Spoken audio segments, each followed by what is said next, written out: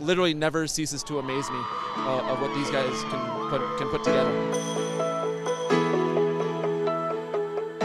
It feels like it was just yesterday that we were walking in as freshmen. I still remember the day I came to campus, but something that really stood out for me was the atmosphere.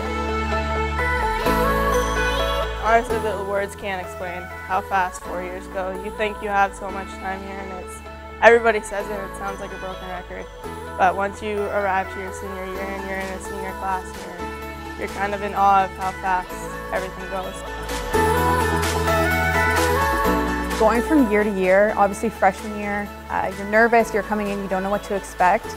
And the sense of family every year that has come out of teams is incredible. I have, oh my God, so many sisters, like actual best friends from the past 4 years, no matter what age you are. It's just incredible how many girls can come together and just be so close-knit and just so close together, like this family.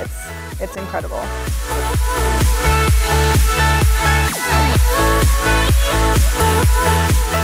I can definitely say that winning the CHA championship back-to-back, that was an incredible experience. And then the second year being able to go to the NCAA tournament in Minnesota, there's so much excitement around it, and just being with a team of people where everyone was just part of something so much bigger than themselves.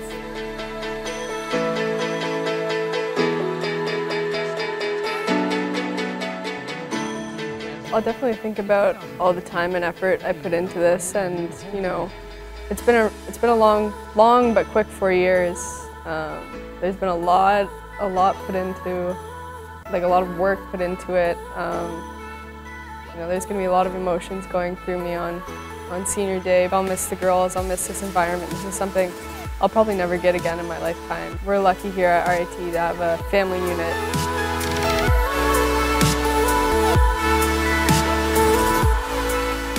Kind of like the last of everything. When you first get here, it's kind of your first goal, your first pass, and I think playing at the GPC one last time with my best friend, although it will be overwhelming, it's going to be good to have our last passes, last goals, last ups and downs, and a rink that we've shared lifelong memories in.